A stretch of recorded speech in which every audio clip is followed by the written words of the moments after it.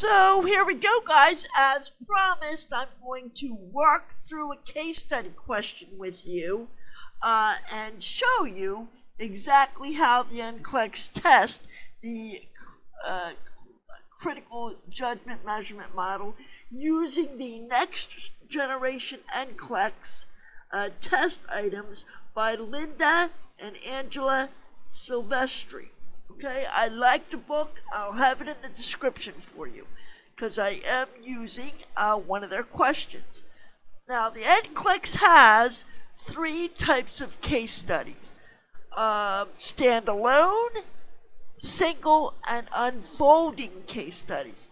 This is an unfolding case study, and I will explain it to you when I tutor you. Right now, this is going to be a quick 15-minute video. I will end the video at 15 minutes, so pay attention, take notes, and here we go.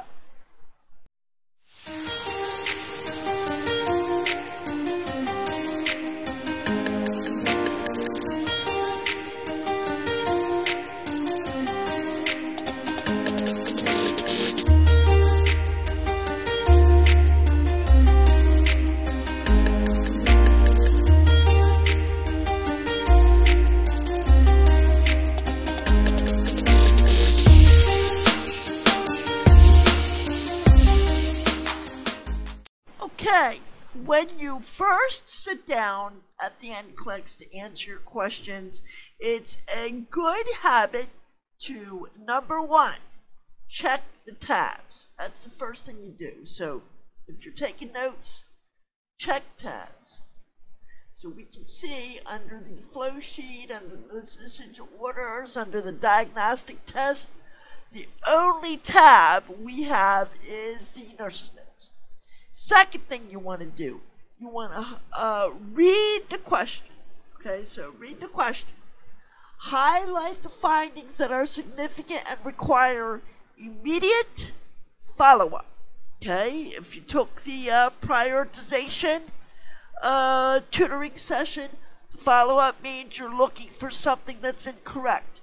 Wrong labs, something wrong in the question, something wrong with the client, you know, all that kind of follow-up. You're not picking a right answer, you're picking wrong things.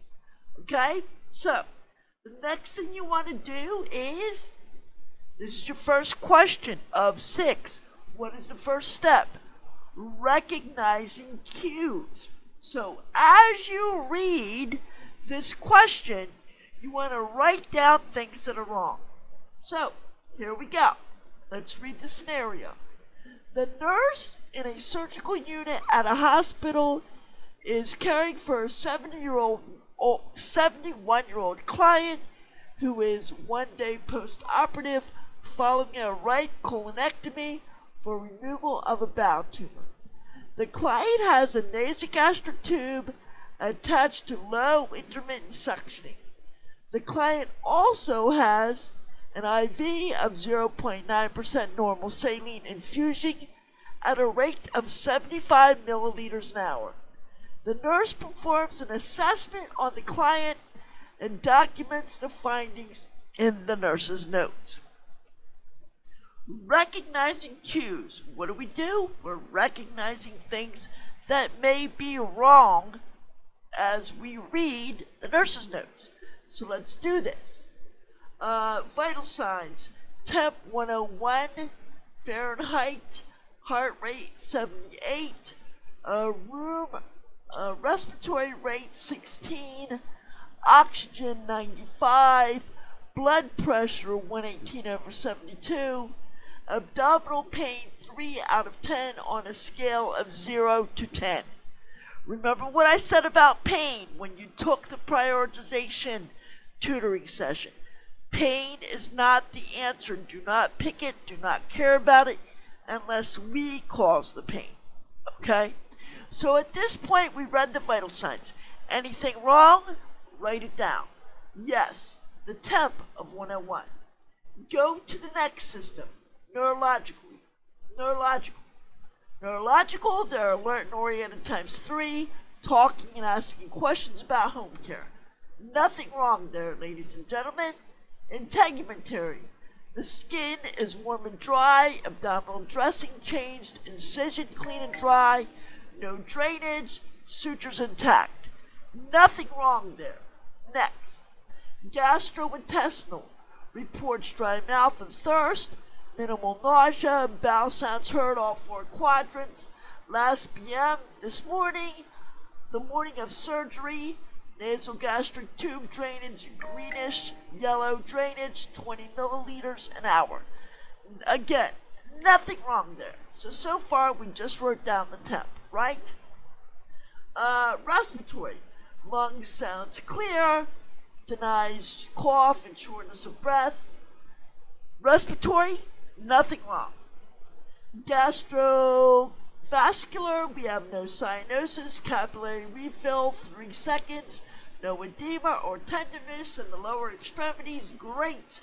Denies lightheadedness and weakness, reports discomfort of IV site 6 out of 10 on a 0 to 10 pain scale.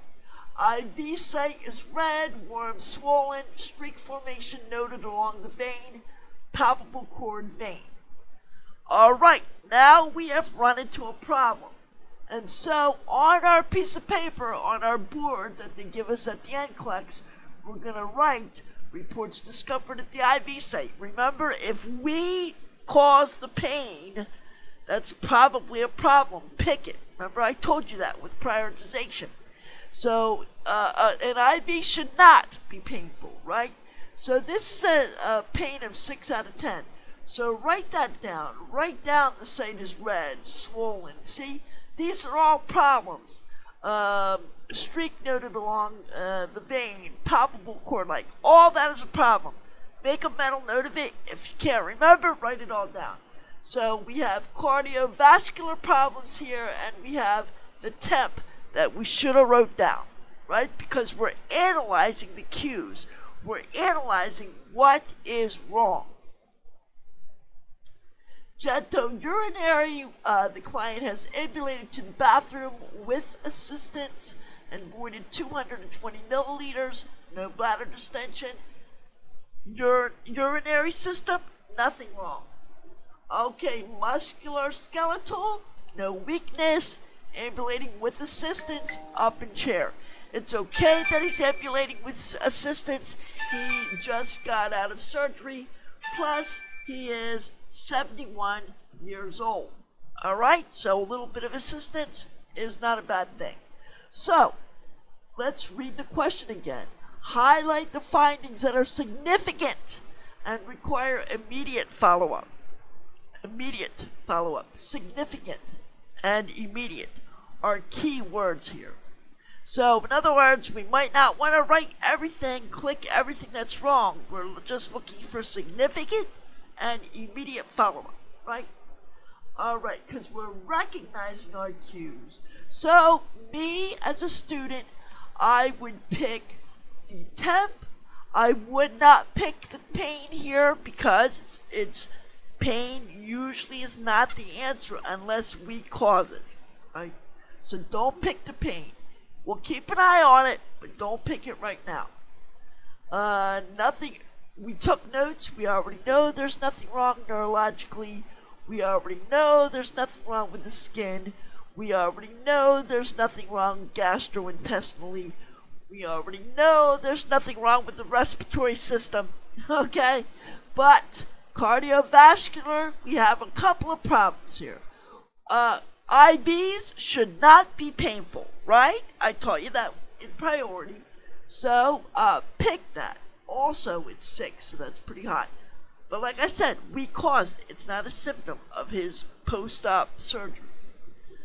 IV site is red, warm, swollen, with palpable cord. Okay, choose that. Because he's got a temp. We already chose that he had a temp. And probably the reason he has a temp is why? Because there's a problem here with the IV. Okay? A temp is the body's way of saying, hey, there's a problem internally. A temp is the first thing we see. And then we do labs, and we take the WBCs and so forth, okay? So, we took notes, and we know there's nothing wrong gastrointestinally or musculoskeletal. So, let's see if we're right. I picked temp, and the discomfort, and the IV site being red.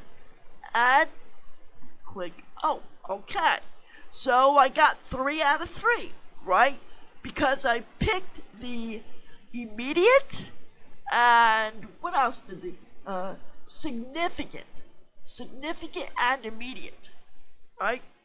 So this is an example of the first step in the critical judgment model, and that is recognizing your cues. Now, when you click submit on the NCLEX,